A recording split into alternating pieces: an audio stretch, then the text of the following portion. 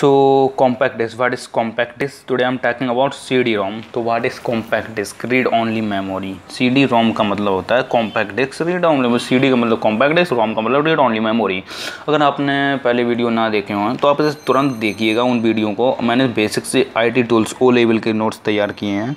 हर video में मैं बोलता हूँ कि अगर आप O लेवल कर रहे हैं तो आप इसे ज़रूर सब्सक्राइब कीजिएगा, क्योंकि ऐसा फंटास्टिक नोट्स आपको हिंदी में वो भी कोई प्रोवाइड नहीं करेगा। मैंने बेसिक से बहुत मेहनत करके ये नोट्स बनाए हैं ऐसे बच्चों के लिए जो हिंदी मीडियम से हैं, ठीक है। तो आप इसे तुरंत सब्सक्राइब कीजिएगा।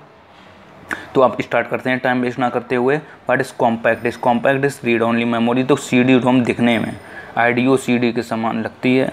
CD-ROM में स्टोर किए गए डेटा को आसानी से बदला या अलग से प्रोग्राम नहीं किया जा सकता। CD-ROM शुरू में कंप्यूटर बूट करने के लिए आवश्यक कार्यक्रम संग्रहित करता था, तो यह केवल पढ़ने की अनुमति देता है, ठीक है। इसकी सामग्री कंप्यूटर के बंद होने पर ही सेव भी रहती है, यानी यह स्थिर मेमोरी होती है। जिसमें डेटा सेव रहता है वो स्थिर मेमोरी होती है। ये क्वेश्चन एक बन गया आपका, ठीक है। लेज़र किरणों के प्रयोग से पढ़ा जाता है। इसमें जो डेटा होता है उसे लेज़र किरणों के प्रयोग से पढ़ा जाता है। Thanks for watching this video. आपने ये वीडियो देखा एंड अपना टाइम दिया मुझे। और आपको अगर वीडियो अच्छी लगी सब्सक्राइब जरूर कीजिएगा, क्योंकि सब्सक्राइब करने से कोई पैसे नहीं कटते हैं, आप इसे सब्सक्राइब कर सकते हैं। Thanks for watching.